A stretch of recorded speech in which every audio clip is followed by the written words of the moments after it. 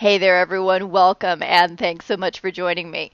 This is Heather Lloyd Martin, and I'm CEO of SuccessWorks SEO Copywriting.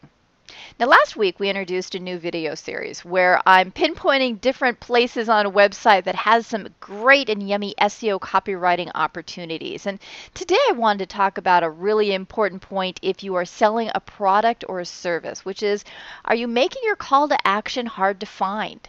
Now, I thought about this because I was on Feedly's site today.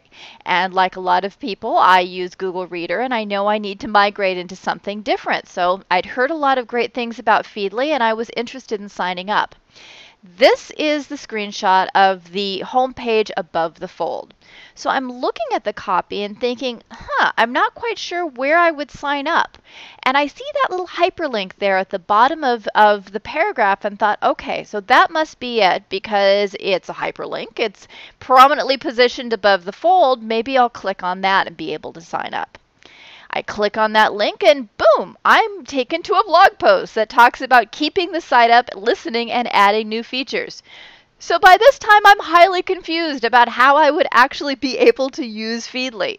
So I back out of the blog post, go back to the home page, and I notice that if I scroll down below the fold, that's where it has Get Feedly for Safari, available on the App Store, or get it on Google Play. That's where the call to action was, but it was buried beneath the fold.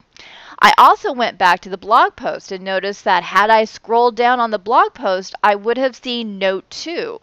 And although it is not necessarily a very strong call to action, technically is a call to action, but it was buried there, so I didn't see it immediately. So there are some lessons to be learned here. And the main one is don't hide your call to action and stick it below the fold. If you want people to do something, especially if it's like an instant type of thing, like Get Feedly, you want that front and center. So consider the main action you want people to take and make that action easy to take.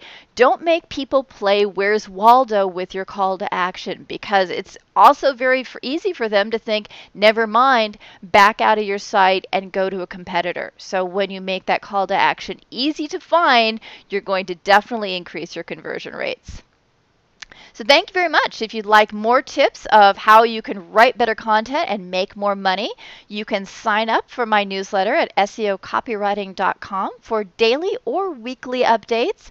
And also, if you have any comments on today's video or any questions at all, please let me know. You can reach me at heather@SEOcopywriting.com or find me on Twitter at @HeatherLloyd.